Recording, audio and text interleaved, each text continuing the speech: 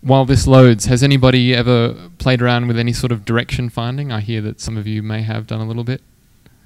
What sort of techniques have you used, if you can tell us?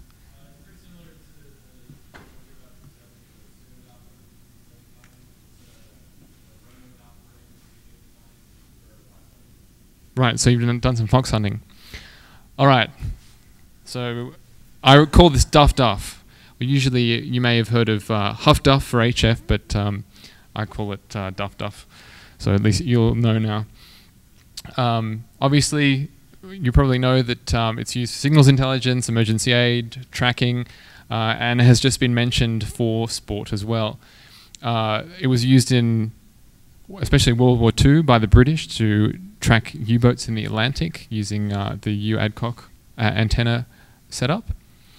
And it's currently used today as well. You have some enormous installations that currently still exist. This one is in Germany, for example. And speaking of the Germans again, this one is crazy serious about the fox hunt, holding a Yagi here that can obviously be used to find, I guess, whatever they're trying to find. But one approach, there are all sorts of different approaches that you can use. I went for the pseudo-doppler because it's relatively simple. There are much more sophisticated techniques that can be used, but this is good with one particular one simple radio. But what we want to do is exploit the Doppler shift of radio waves caused by actually moving an antenna about or simulating the movement of an antenna. And we measure this shift to determine the direction in which that radio transmission is coming from. So obviously, just to recap, you know that when an object moves and it's emitting waves, they will get compressed or expanded depending on where you are with respect to the thing. The most common example that people refer to is when you have an ambulance or a police siren driving by. But I thought this was quite interesting because they say that the pitch of the frequency increases or decreases as it passes by you. And this is actually erroneous, because if you think about it, as it's coming toward you or moving away, the pitch, although it will be different, should remain constant. It's just that the higher sound pressure level actually changes the perceived pitch, which is due to the way our ear works. So that's something to bear in mind. Obviously, this is quite different from radio waves or audio, but it's visualized quite nicely here in the pond. And this is also the basis, of course, for the cosmological redshift in terms of the expansion of space. So it's pretty cool when you think about all the places that it applies. But let's think about RF now. If we have my high-tech radio wave here passing through this this circle, we have this antenna that will be swung around this circle.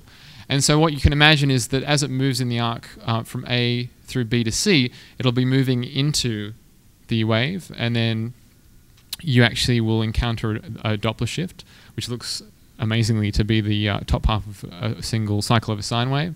And then when you come through the remainder of the circle, you'll be moving in the opposite direction, and the Doppler shift will in fact move the other way. And then you get the bottom side of that. And so what you're actually doing is, in terms of the radio, remember the radio connects, one radio connects to the single antenna that's moving in this circle. That Doppler phenomenon will affect the signal that actually arrives at the radio. Now, the cool thing is that if you use FM, what you're doing is you're inducing an additional tone onto your demodulated audio. This is great for narrowband FM. And if you think about what's going on, FM usually just obviously shifts that center frequency around based upon your modulated signal. But when you're using the Doppler shift, you're actually doing a little bit more. And that sine wave then gets put onto the original signal, and then when you demodulate it, you essentially just get a single tone out. And what's interesting about that is the phase of that tone, and that will reveal where your transmitter actually is. So if you consider this again in the circle, if you were to have even more points in your circle and then graph out the actual Doppler sine wave, then depending on the direction of the signal, you would in fact get your sine wave here. It's shifted slightly, so it's coming from a different direction. Now, the issue, of course, is that if you just were to actually physically, mechanically rotate that antenna, then you need to take all these things into account, but to do it at some decent frequency, then you would need to rotate the antenna very, very fast. Obviously, this is practically impossible. So what's the workaround? you use a fixed array of multiple antennas and you electronically switch between them. So again, you would have your setup and you would get some sort of antenna switch to actually go around each of the antennas, and then the output from that switch connects into your radio once again. Now, back to this diagram, here you're not actually moving anymore your antenna through the wave, which is why it's not really proper Doppler, it's now pseudo-doppler. And so when you actually switch from A to B to C, then you'll get this pulse, and then when you come back the other way, you'll get the pulse in the other direction. And so if you filter this and smooth it out, you end up getting that same sine wave. This is sort of your classic RDF box that you might have seen in cars. You have the ring of LEDs, and one will illuminate in the direction that you should be heading.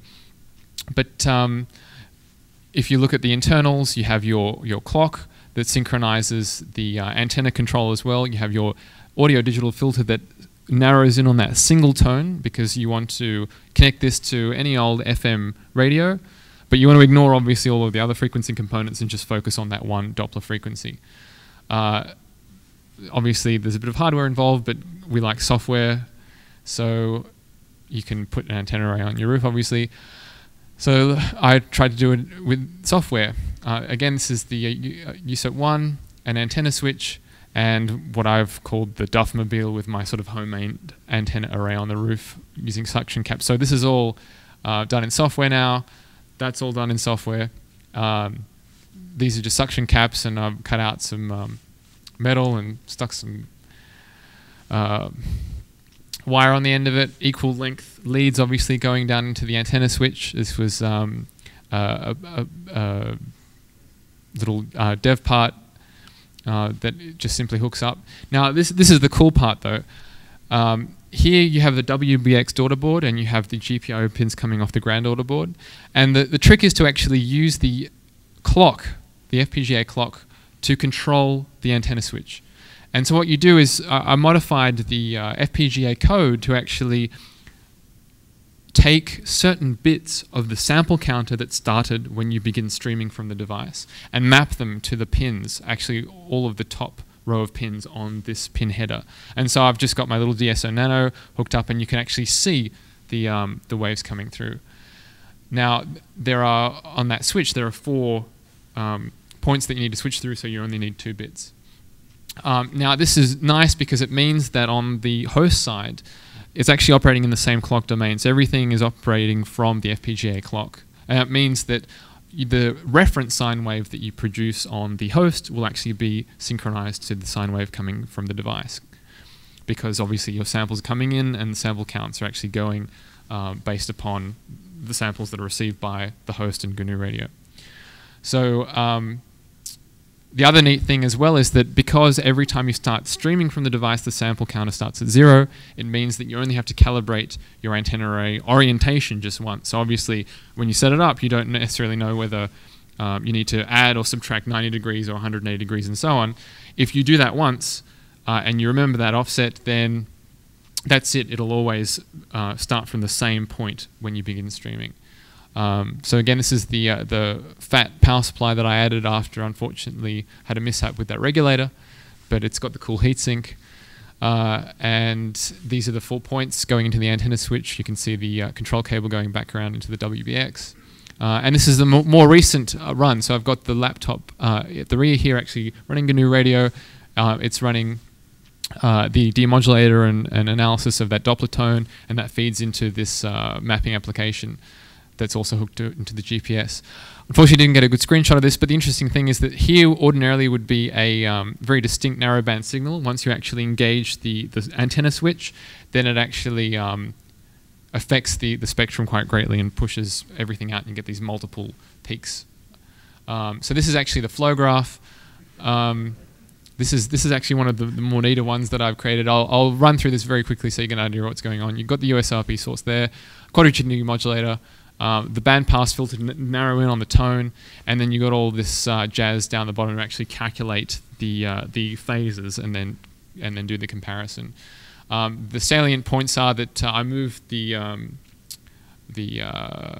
baseband. Obviously, you don't want to be around the LO to get a good signal, so use the translating FIR filter there. The other thing is that's quite brilliant about the way GRC works is that you can put in the raw Python expressions to evaluate things, and you don't actually need to do much calculation on paper. You can just get it to do it, update a single variable, and it'll figure the rest out. So all you need to know is the FPGA clock rate, your decimation. Here it was these values. I used the 31st and 32nd bits of that sample counter that are output through the pin header. And then if you actually calculate that out, then you get the value of the tone that you want to listen for. And that's all done programmatically in GRC. And then once you know your translation decimation is 5, and I have this many FFT bins, then you can calculate that out, and then it will focus in exactly on the 160th bin of the FFT. So the bandpass filter does the filtering. Now remember I was talking about that reference sine wave, that's just produced by the signal source. Because of the nature of the flow graph, it will request samples from here at the same rate as they are coming in from your USRP. And here we look at one side, so this is actually the Doppler tone coming in.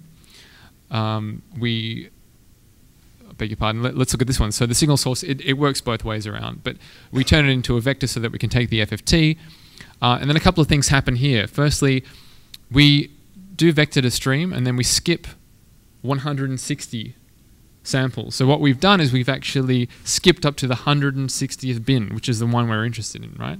And then we keep one in N, we keep one in 1024 after that. So what this will do is it'll only keep each subsequent 160th bin, and that is used then to, you can calculate the argument to find a phase, the magnitude to find the strength in that bin.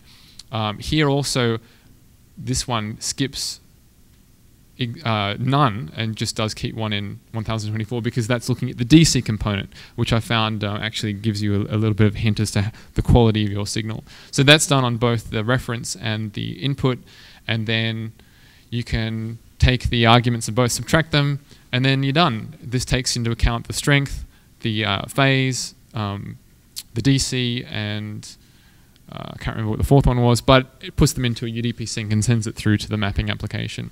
So this is actually the D mod. You can see just under 8 kilohertz there, that Doppler tone. This was a little test app I did just to make sure that that FFT comparison would work. And it was good to actually go out and test it out. So we picked a big transmitter, looked up the frequency of one of the transmitters, actually a control channel, so it was running all of the time, and then started driving around a little bit. And every time you sort of pull up to the curb, and you need to be safe obviously, make a direction measurement, and then eventually things sort of start to line up around that red X, which was where the transmitter was located. One interesting thing was that around this area I was actually descending into, I guess, a valley down from a hill, and I no longer had line of sight of the transmitter, and in fact the waves were passing off the top, hitting the back of that valley, and as I was driving down through up the next hill, the entire time my laptop was saying south, because instead of having to look at it, it actually speaks out the direction. So the array was detecting the wavefront coming from actually behind me, and then as soon as I came over the hill, it resumed to saying north again. So that was a really good example of RF reflections. In addition, when you're moving around, most of the time it sounds like crap. I have it plugged into the car audio system, and that's why it's good to set these thresholds. So this is the strength of the Doppler tone, the DC strength in the DC bin, and then when you sort of hear it clear up, when you come to a still, you sort of inch forward until you hear it clear up, and then you take your measurement. Otherwise, the rest of the time it's actually a little bit all over the place. And then eventually, you sort of get around the right spot. The next step, obviously, is to have it do it automatically. But this is the latest setup. Last Friday, I went for a drive around Mountain View. You can see here, this is sort of Mountain View, if you're familiar with the area. Google's up here. And it was actually quite cool. I didn't actually realize this was Google that I was driving into. I only realized when I saw the multicolored bikes. And I felt, well, finally this was good, because they get to drive around everywhere with cars with all sorts of interesting things on the roof, like LiDAR and Street View. And finally, I was driving into their campus with something interesting on my roof as well. And you do get a lot of interesting looks and questions. And if you're going to do this, something to bear in mind, it's always good to have the car's rego paper. It's always good if you have a ham license to actually have the papers with you as well, just in case. It's always also good to have structural redundancy, so that if something happens to pop off, then this very makeshift string here will keep everything tied down. And this has actually helped in the past, believe it or not. You know, look clean shaven, respectable. And if you have any Motorola or XTS radios, do hide them, because often they don't realize that they can be used as legitimate radios by hams. And the issue with the previous car was that I didn't have a sunroof, so the cables came down through open windows, and I couldn't open the doors, therefore, because it was all tighter in the back. So to get out of the car, I had to climb out the window. And if the police come and they ask you to get out of the car, it's going to look a bit awkward, sort of, you know, getting out, and you'd have to turn around and disconnect the cables, and they might get suspicious as well. So anyway, things to bear in mind. Yeah, so duff. And just in the last remaining minute, I might quickly show you a video. Any questions in the meantime while I bring this video up? No?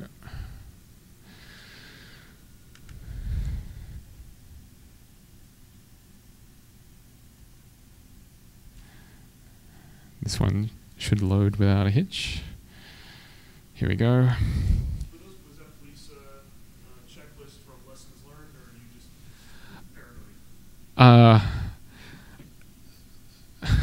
paranoid? let's say paranoid. Sorry, the question was, the checklist, was that from experience, lessons learned, or just paranoia? It was more lessons learned from other people. So. Could I have a bit of audio on this, if possible?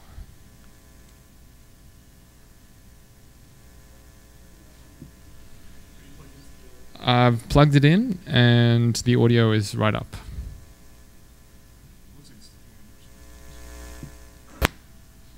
Oh, can you hear that?